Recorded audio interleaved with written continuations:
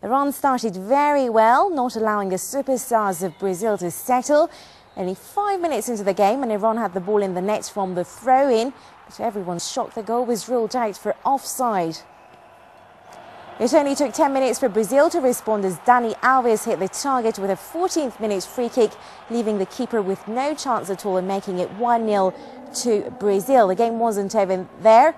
This time Alexandre Pato gets on the score sheet just onside. The Milan forward turned finishing in style 2-0. Just as everyone was expecting the final whistle, Neil Maher slotted home another goal to put the game beyond reach for Iran. The last moments of the play saw a joint effort by Karim Bogheri and Andronik Teimourian go in vain. It was Bogheri's 87th match for Iran and also marked his farewell appearance for the national team.